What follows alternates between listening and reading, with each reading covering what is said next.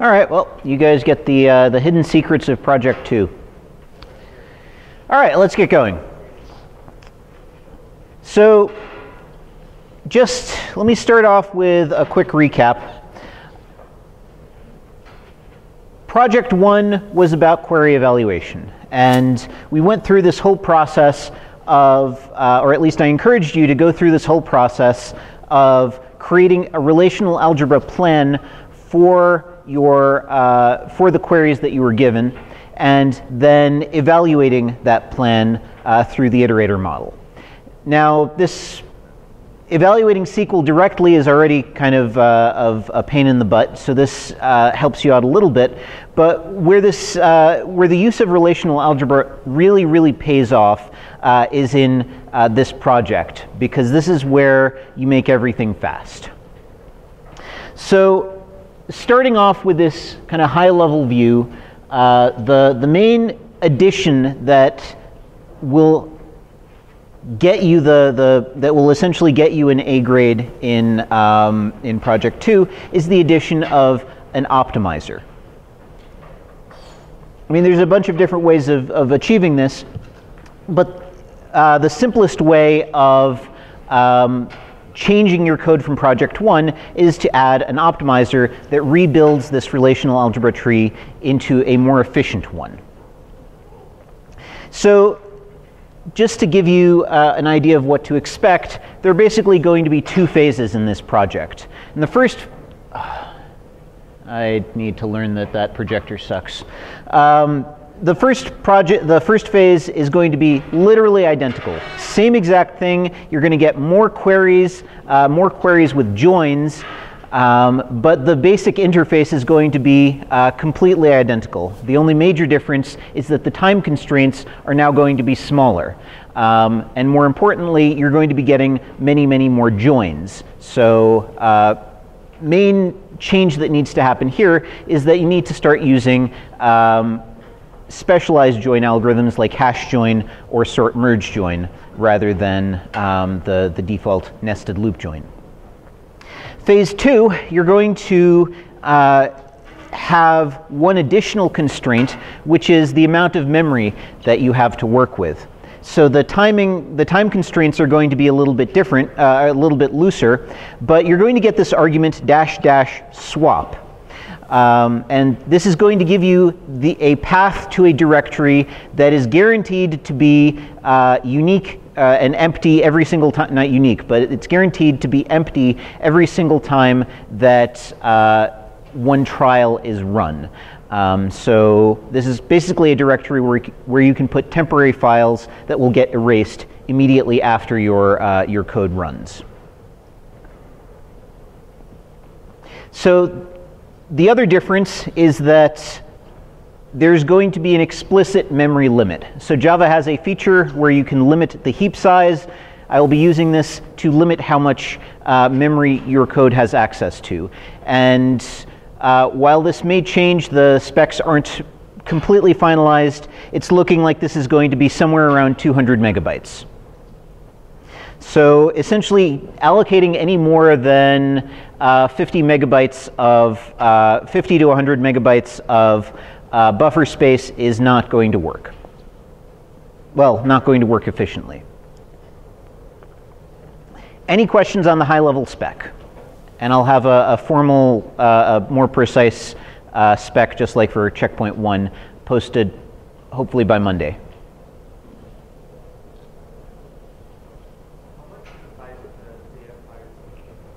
The size of the data files will most likely be somewhere on the order of a gigabyte unparsed. In other words, in their raw text format, we'll be using a TPCH scaling factor 1 database, which in total is approximately 1 gigabyte in text format. Once you start turning the strings into integers and so forth, you can probably get that down by an order of magnitude or so, but well, actually, you can probably get that down quite a bit, but most likely you'll have about a 1 gigabyte data set to work with. And there is no size limitation on this There's no size limitation. Well, I mean, modulo how much the hard disk of the grading machines has. Basically, as long as you keep it under,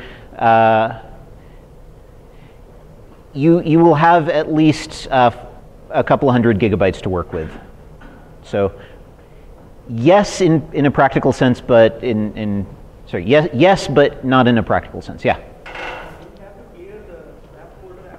No, the swap folder will get deleted and recreated.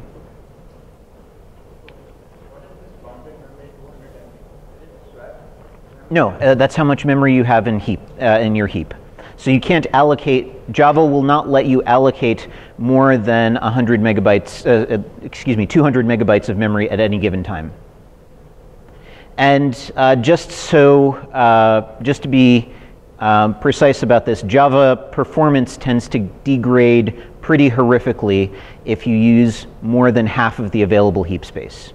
So in practice, don't allocate more than 100 megabytes of state. Yeah. So if Java has less than half of its memory available to it, it'll run the garbage collection way more aggressively than it otherwise would. So that will lead to major performance issues. I would personally try and keep it to 10 to 50 megabytes for any given operation. Any other questions?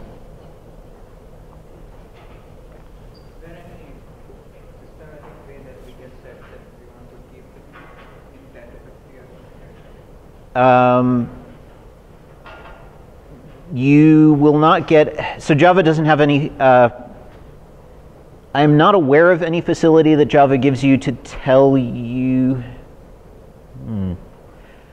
I am actually not sure. Java might have a feature that lets you get how much memory is currently allocated. Certainly, the runtime certainly has that information. I don't know whether it makes that information available to the client code. I will find that out. Please post it on Piazza, and I'll find that out and respond on. Yeah.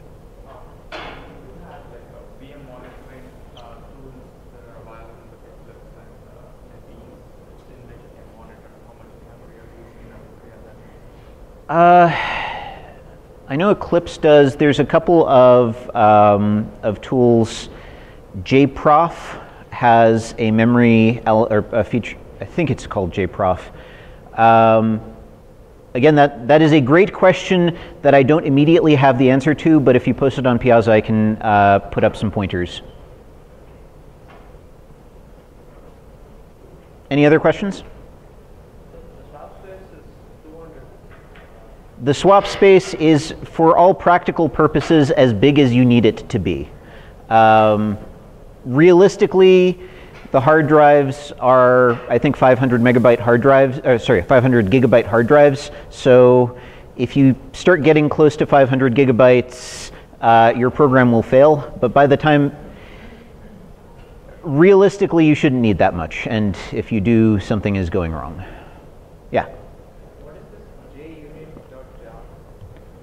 Oh, you can mostly ignore that. That's mostly for testing purposes. But there's a logging framework called JUnit that is being linked again. That is part of the libraries. That's mostly for testing purposes. But if you want to,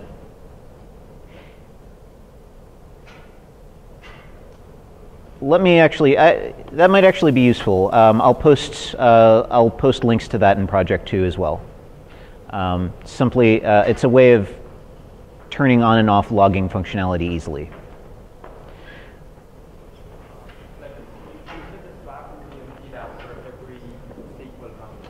The question is, so the swap will be emptied after every single run. Yes, you don't need to manually empty it.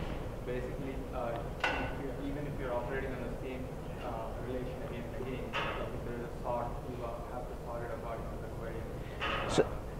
So we're going to run your code one execution per query, and every time you finish running, every time your code exits, will empty out the swap folder. Oh, that's for the entire run of Yeah. one piece code. For the entire run of one query. So we'll Java tpch1, empty the swap. Java tpch2, empty the swap, and so forth.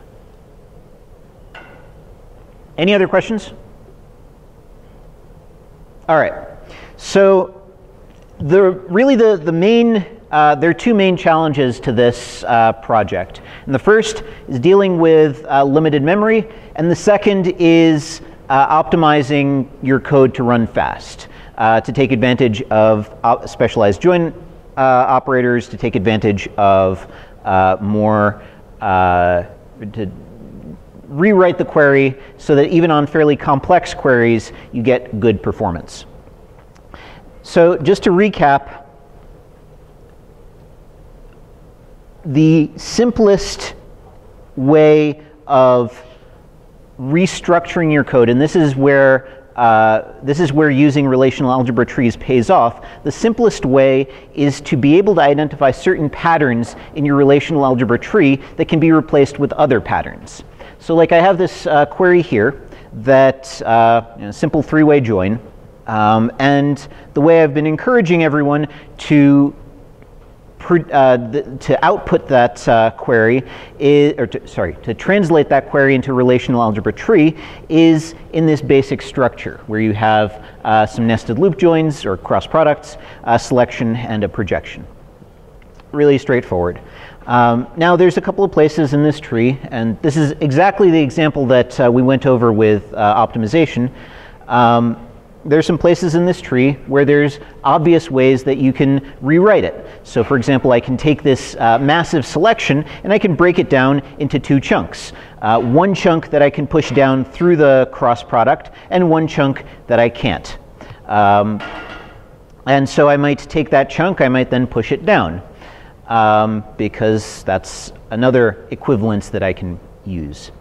And I can keep doing this. I can keep finding certain patterns in the tree, replacing them with different equivalent subtrees, and eventually I converge to a representation of the query that is potentially quite a bit more efficient.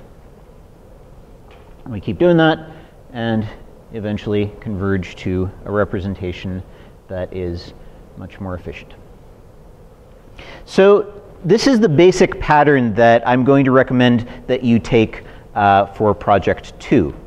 You look at your relational algebra tree, you traverse the tree, and you find instances of specific patterns that make sense to apply. Specific patterns that indicate that there's a potential optimization that you can perform. If the pattern gets matched, apply whatever optimization the pattern corresponds to, and you keep repeating this process as long as is necessary. And we'll talk about how much you need to repeat later on. Okay. So the reference implementation, at the heart of its optimizer, and it does a couple of other weird gimmicky things that I'll talk about a little bit later, but the heart of it, the really kind of the optimizations that provide the biggest bang for the buck, there are really three optimizations that it does. Pushing down selections, because the earlier you can filter out rows, the better. And TPCH is full of these cases where there are selections on single attributes in single columns that you can push down all the way. One where you build the actual join. So you take the selection plus a cross product, turn that into a join. And one optional optimization, or one optimization that gets activated when --swap gets passed as a command line argument, which is to take every single operation that has an that uses an unbounded amount of memory and replaces it with the equivalent sort merge variant. excuse me, the equivalent variant that uses a constant amount of memory plus this on-disk sort operator. We'll talk about that one a little bit later. But these are kind of the simple things that you can do that will get you 90% of the way to the performance of the reference implementation. Basically, if you implement these two, unless there are some major slowdowns elsewhere in your code, this is basically, implementing this correctly will get you to a performance that will get you to an A level, will get you the full 5 points on performance. So let's talk about these optimizations. The first one is pushing down selections. So the basic structure of this is going to be a little more complex than kind of the simple selection push down optimization that we talked about previously. But the simple form of this is that if you have a selection operator, you break it up into 3 chunks. The one chunk that applies to the left-hand, excuse me, if you have a selection operator sitting on top of a cross-product operator, then you break the selection condition up into 3 chunks. The chunk that applies to the left-hand side, the chunk that applies to the right-hand side, and the chunk that applies to both. And then you take the 2 chunks that you can push down, and you push them down. So how do we go about doing this?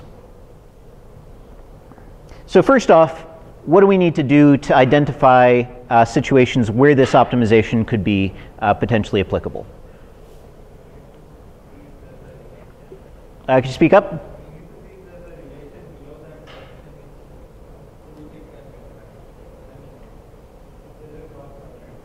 Okay, so we need to figure out that there is a selection sitting on top of a cross product. Great.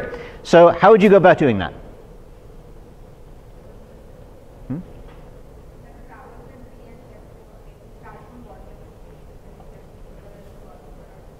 Great. So you visit every node in the tree and you test to see if one of those operators is a selection. And anytime you see a selection, well, you check to see if its child is a cross product. This code is very approximate because everyone implemented their own version of this, but many of you essentially implemented something that allows you to look at not just the operators, but the operators, the children in the tree. So in this case, if you have a selection operator sitting on top of a cross-product operator, then you figure out, well, that's the pattern. You now have a selection operator and the selection operator's child, which is a cross-product, that allows you to essentially reconstruct everything that it is that you want to reconstruct. And of course, you want to be able to do this to every single node in the tree. So you're going to have presumably some piece of code that takes that optimization or that pattern matching and looks at every single, or scours the entire region that you have potentially, that you're potentially interested in, looks over every single part of the relational algebra tree. I figured simple representation of this would be kind of, you basically scan over the entire tree, look at every single node in the tree, and eventually you find the one that corresponds to the substructure that you're looking for.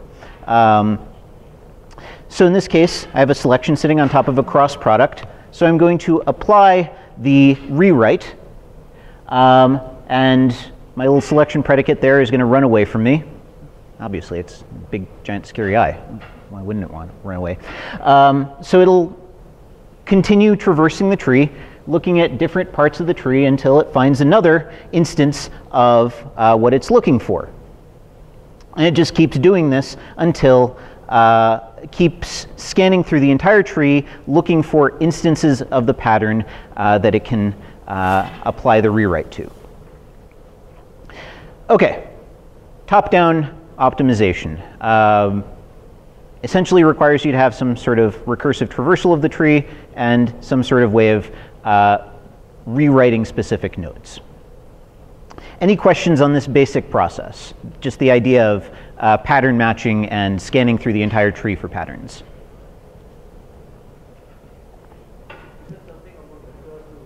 Yeah, so, I mean, essentially what, let me back up here. Start at the very top, and if that matches the pattern, great, rewrite it. If not, recur to its child. Or repeat the process on its child. If that matches the pattern, great, rewrite the tree, start back from the node that replaced it, and keep scanning, keep recursively descending down the tree until you find, until you visit all of the nodes, and every time you find one that is a candidate for replacement, you replace it. That's what I meant. Does that answer your question? Yeah? So pattern, by a pattern I mean a combination, a specific subtree with oh,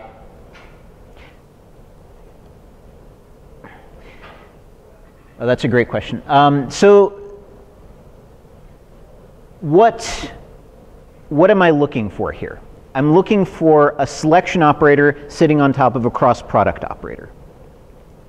I don't necessarily care about what the children of the cross-product operator are, and I don't necessarily care about what the parent of the selection operator is. I don't even care initially when I'm just doing this initial pattern matching. I use the term pattern. I don't care initially even what the condition is. So all I'm looking for is a selection operator sitting on top of a cross-product operator. That's a pattern. So basically that. Yeah? Well, so you need to know what the children are, but you don't need to, excuse me, you need to know that the children exist, and you need to have some reference to the children, but as far as you're concerned, they're completely black boxes at this point. I can replace whatever is in those black box, or I can, as long as I have a pointer to that black box, I don't care what's in it, because when I, here we go.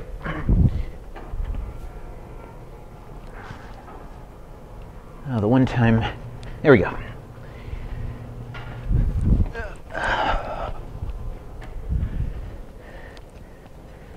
So if I have a selection sitting on top of a cross product, sitting on top of R, on top of S, I have R and S. They could be subtrees, they could be relations. I do not care, because eventually what I'm going to end up with is something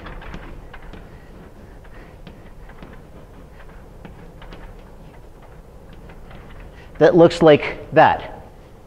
Whatever operator happens to be sitting here goes directly into the new tree. I don't mess with it, I don't touch it, I don't even care how it looks like. So that's what I meant, that you do need to know that it exists. It's part of the pattern, but the content doesn't matter. You don't care what it is. Yeah? There are multiple levels of cross products. So when we stop, we iterate You can keep going until you hit the leaves. Or, well, we'll talk a little bit more about how you do this, but the simple process is start top down, and let me back that up. The simple process is either start top down, go down to the leaves, or start at the leaves and go up. And which of those depends on what kind of transformation you're performing, because certain kinds of transformations push things down into the tree, and other transformations push things up in the tree. The simple ones all push things down. So top down works. Yeah?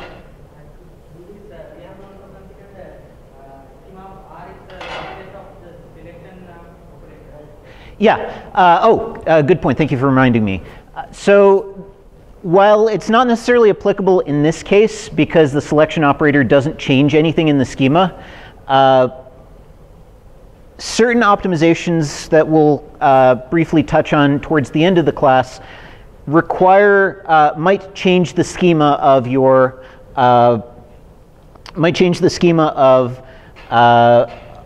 one of the relations that you're working with. So for example, if I'm pushing down a projection operator, that projection operator is going to change the schema.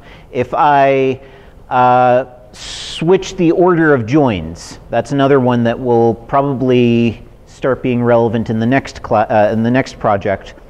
If I switch the order of the joins, you may be producing schema tuples where the attribute order is flipped. The reason I bring this up is that a number of the projects that I looked at had hard-coded schema definitions in the relational algebra tree. Sorry, not hard-coded, cached. Essentially cached the schema of every relational algebra operator in the relational algebra, the object representing a given relational algebra operator. That's fine, but just be aware of it, because every time I change anything in my relational algebra tree, it's possible that that schema might change. So be aware and make sure you recache the schema every time you change the tree in some way. Or rebuild the schema if you're doing that. Does that address your concern? But I also meant like if you are pushing down the selection chunks, they should here complete subset of the selection. You can't have attributes relating to the other side. Oh yeah. So you're skipping. Let me. Well, where is it? Yeah. So the simple formulation of this is that you take this one pattern and you replace it with this pattern, and this pattern.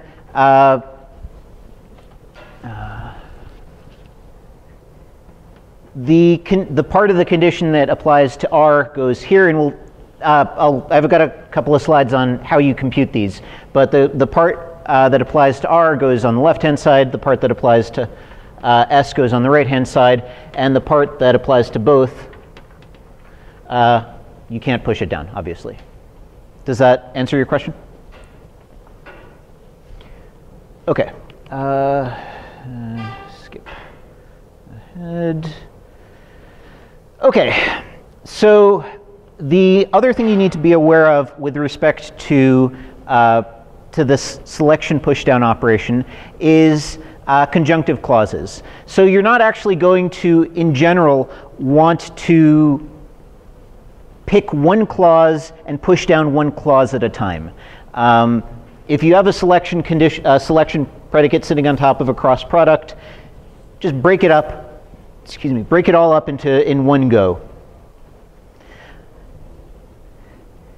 And the way to do that is to recognize that a set of conjunctions, or an A and B and C, essentially is just another tree. It's another tree structure. So if I take, I could potentially represent that way. And in JSQL parser, or JSQL parser's expression class, this is essentially represented by an AND expression. And okay, so I've got this, and I want to find out which clauses go on the left-hand side, which set of clauses go on the center, which set of clauses go on the right. What do I need to do?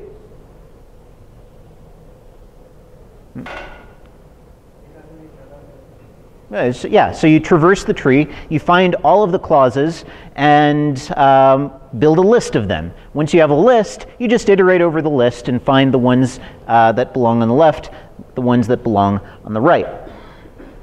And here's some code. Actually posted this, or we'll post this on the project write-up when it goes up. But I mean, simple bit of recursion. Go through the clauses. If you have an AND expression, well, you combine the two lists that you get from its children. If it's not an AND expression, well, it's a single element list. Yeah? I still didn't get where you need to separate it left and right.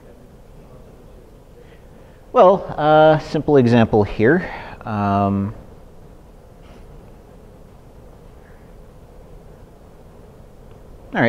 Here we go. So I've got RB equals SB, SC equals, SC is less than 5, SD is equal to TD. Now, that's a list of equality constraints, right? Except here, it's not in list form. Excuse me, not here. The output of JSQL parser is going to be a tree of AND expressions. And what I am simply pointing out here, apologies if this is obvious or you need to be able to convert that to a list. Because I don't necessarily have any guarantees that the entire expression is going to be pushed down to one side or the other. So in this case, I need to, at the very least, split it up into RB equals SB, which stays in place, and SC is less than 5, SD equals TD, which goes to one side. Does that address your concern?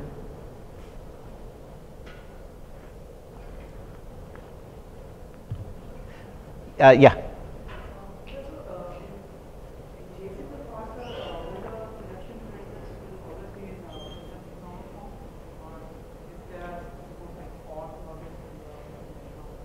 So the question is, will selection predicates always be in conjunctive normal form? And that's a great question.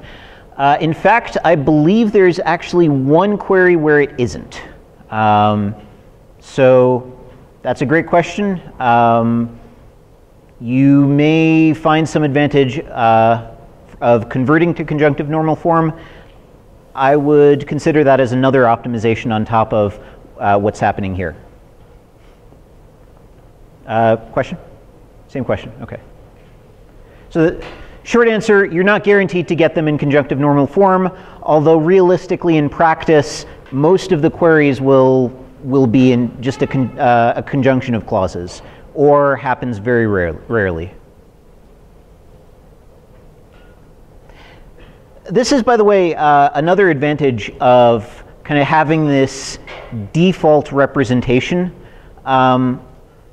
Coming up with a relational algebra expression that captures the basic idea and gets it right means that you can accept every single possible query that comes your way, while also giving you the flexibility to kind of progressively improve the performance of your code for common cases. Like, you can get 90% of all, well, I'm pulling this number out of this is a random number, but like the vast majority of all queries that you're going to encounter both here and in most practical applications are essentially just A and B and C and D and you know, give me all of the things that are this, and this. It's just a very common case. Whereas ORs are kind of usually nested. People think in conjunctive normal form when writing queries. So you don't necessarily need to construct conjunctive normal form queries, and you'd still perform well in most cases. So this kind of representation gives you just a huge amount of flexibility. Okay, so convert the expression that represents a list of conjunctive clauses into a list, push everything, figure out which elements of the list go to the left, figure out which elements go to the right, and split it up 3 ways. Okay, any questions about pushing down selection through cross product? Or any additional questions I should ask? Yeah. So you don't see that every time you check unknown and see if it matches the pattern. I don't see the style. So how would you determine that whether I can put it down below that style? That's a great question. So the question is, how do I determine which side I can push down a particular clause on if you don't know anything about that child? The short version is I lied. and that's actually a great point. So I don't need to know necessarily how R is constructed, but I do need to know some information about it. Specifically, I need to know its schema, what columns appear on either side. If I have that, I don't necessarily need to know how that schema is constructed, but if I know what the set of column names that appear on that side are, then I can figure this out. Does that address your? When there are cases like there is a projection and I can push the projection down below some operator. Will there be the question is, will there be instances where you can push projections down below operators as well? Yeah, that's actually one of the optimizations that I have in my suggested list of optional optimizations towards the end. So if I don't know that below node is a join, then how will I examine that whether the projection can exist below that join? So the question is, what if it's a join? So even for a join, I can still compute the schema of, I still can compute what the output of that join would be. I mean, it's the output of a join is essentially the schema of the left-hand side plus the schema of the right-hand side, or concatenated with the schema of the right-hand side. Or, well, does that address your question? In other words, what I'm recommending, if you haven't already done so, and many of you already have, each operator in your relational algebra representation should be able to compute the schema of its children, or sorry, the schema of its own, of itself, based on the schema of its children. Yeah? The project 2, whatever queries you will run or code on, would they be like, would they have like natural joins and equijoins and stuff like that, or just R comma S? The queries in project 2 will follow the same spec as project 1. They will have more joins, but they'll follow the same basic spec. All of the joins will be simple joins. And like, for example, in the real world, if we have any equal joins, like pushing down this selection won't affect this joins, right? No, but that actually leads to another rewrite, which is build the joins. You can actually do this as part of the selection rewrites. I chose to separate it out because it makes things easier. The selection code is already fairly complex, but you can essentially incorporate those two. Before I get to that, I just want to do one other mention. There are some cases, although not many, where it is advantageous to push selections down through projections as well. And this is a little more tricky because you actually need to rewrite the selection condition. So the selection condition refers to columns constructed by the projection operator. Now, if you want to, you can kind of manually traverse that entire tree, and every time you see a column in the selection predicate, the selection condition, you replace that column with the corresponding expression from the projection operator. This is purely optional. If you want to do it, there are 1 or 2 cases where it'll give you a performance boost, but it's purely optional. Yeah? Sure. The question is, can I explain this with an example?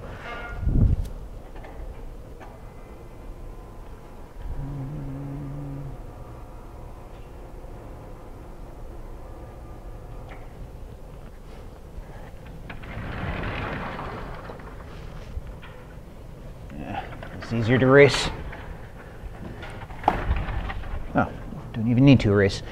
So let's say I have a selection for A is less than 2 and B is equal to C.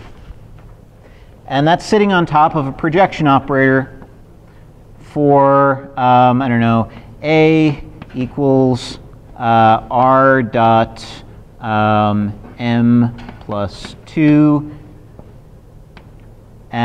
b is equal to r dot b, and c is equal to 2 times s dot b. Okay. So recall, each of these are expression objects. And each of these are essentially, at least based on what you are getting from JSQL parser, this essentially amounts to a list of select expression items, and a select expression item is a pair of a column and an expression.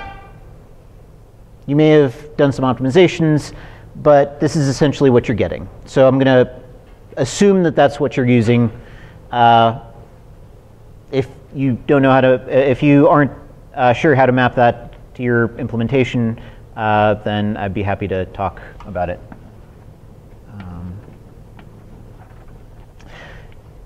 But the thing is that this is also an expression. So it's an expression that looks like and of less than of A2 and equals of B and C. Can everyone see that? So the projection operator changes the schema. I'm going to need more space for that. So,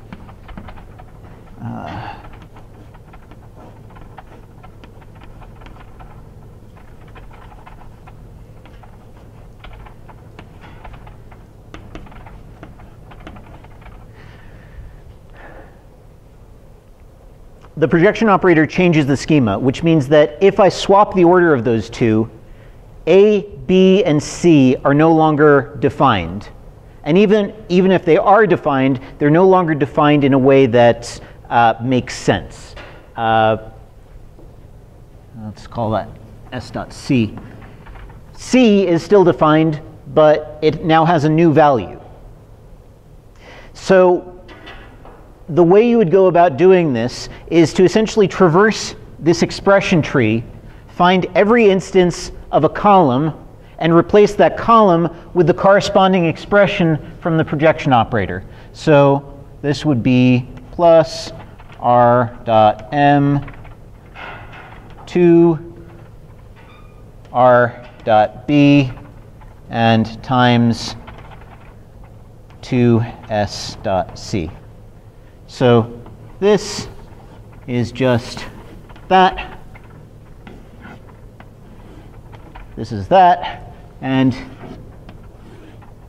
this subtree is that. I'm literally just going through, and everywhere I see an A, I'm replacing it with plus two, with the expression corresponding to A. Like I said, this is optional. There are one or two places where it'll provide a performance benefit, but it's purely optional. Hmm? Sorry? Oh, yeah.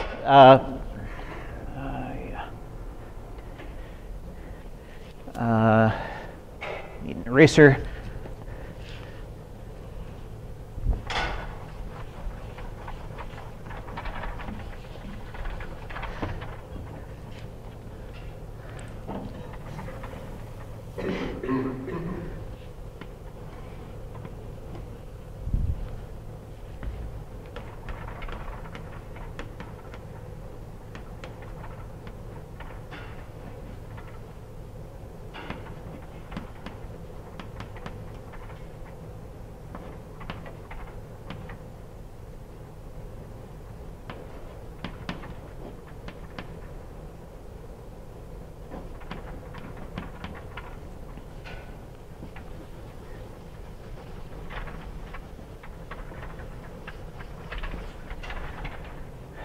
So this expression would get rewritten into this expression, where the condition in the new selection predicate is basically obtained by replacing every variable in the original selection predicate with the corresponding value defined by, or the corresponding expression defined by the projection operator. Does that address your concern?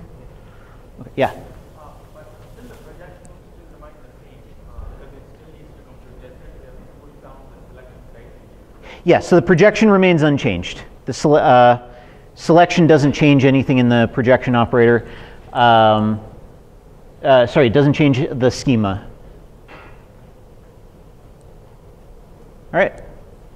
Any other questions? All right. Sorry? How is pushing the selection down through the projection? So pulling the projection up doesn't necessarily help, but pushing the selection down opens up new opportunities. So the simple example of where this would be useful is if you have a subquery. So if I have a selection predicate that applies to a subquery, that subquery might have a projection operator sitting around it.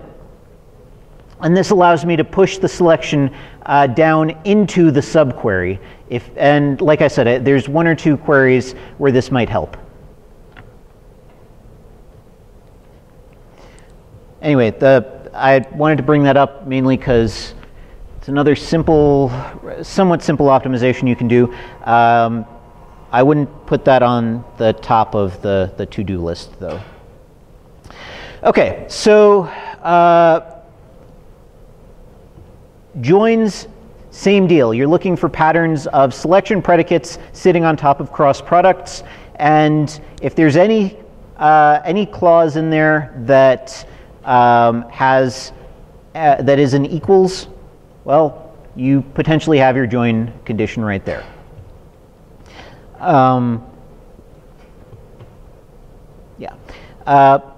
What the reference implementation does is essentially look for any instance of it does the same kind of, it'll break the clauses down in the same way that the previous operation did, and then it will look for a clause that is an equals operation where one side comes from one relation, the other side comes from the other, comes from one input, the other side comes from the other input, and then it builds a hash join based on that equality predicate. Same basic deal. Find the selection sitting on top of a cross product, find a clause that works, and build a hash join out of it. You can do something more complex here. Students have done some really clever things last year, but this will get you 90%, well, this will get you pretty much everything you need. Any questions on building joins? Yeah. The equality here, the equivalence here is selection sitting on top of a cross product is equal to a join. So yeah, basically turning cross products into joins based on a selection product, selection condition sitting on top of it. Okay, so if you're called with -- swap, you're only going to get 200 megabytes of heap, of which about 100 megabytes is actually usable. This essentially means that Grace hash join, which I would recommend using for part 1, is no longer an option. And it also means that group by operator is no longer an option either. So I would recommend implementing 2 new operators, one to do group by on sorted lists, one to do merges on sorted lists, merge join on sorted lists. And I would implement a 2-way sort operator, where 2-way sort is the simple sort algorithm that we talked about last week. And then you can replace everywhere that there is a group by operator in your tree, you can replace it with a sorted group by plus a sort. Same thing from anywhere you have a hash join. And this is what the reference implementation does. It'll do another optimization pass where it finds the pattern is even simpler. The pattern is just there's a group by operator, and then it will replace that instances of that pattern with sorted group by, sort plus group by. We are out of time, so I'm not going to recap two-way sort. If there are any questions on that, I'd be happy to answer them on Piazza or next lecture. One other thing I want to, or two other things I want to get across before we end. A couple of other optimizations that you might consider doing that'll kind of bump up performance even more. One is to partially evaluate expressions. So eval right now will evaluate an entire expression to a constant value, but you may get some benefit, especially if you're pushing selections through projections, of partially evaluating. In other words, if there's some sub-expression that you can evaluate, try and replace 1 plus 2, for example, with just 3. I'd be happy to talk about that offline.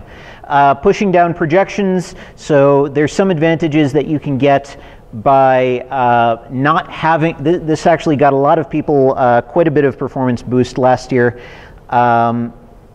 If you can figure out that certain attributes aren't necessary when you read them out of the data file, then you can avoid calling parse long or parse float, both of which are comparatively expensive operations. So if you can figure out which attributes aren't necessary, that's a great way. Pushing projections down is a great way to limit the amount of work that your relation scan, that your table scan operator needs to do. There's also some gains that you could potentially get by reordering joins. I talked to a few of you about this, that for some of the TPCH queries, the order of the joins actually matters quite a bit.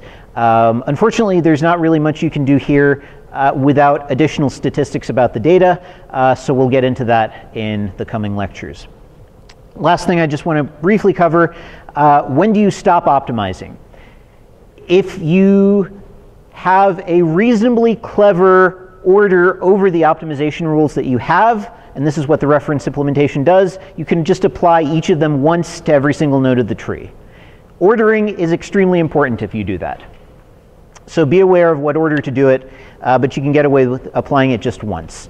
A couple of other tricks, you can apply them some arbitrary number of times, and if you take n to an extreme, you can keep applying them until applying optimizations no longer changes the relational algebra tree. And that's typically what a relational algebra optimizer will do. Or if you pass -03 to GCC or Java C, that's what it will essentially do. It'll keep doing it until it can't optimize anything else. Any final questions? Great. Sorry for keeping you a little bit over. Good luck, and I'll have things posted on, precise spec posted on Monday.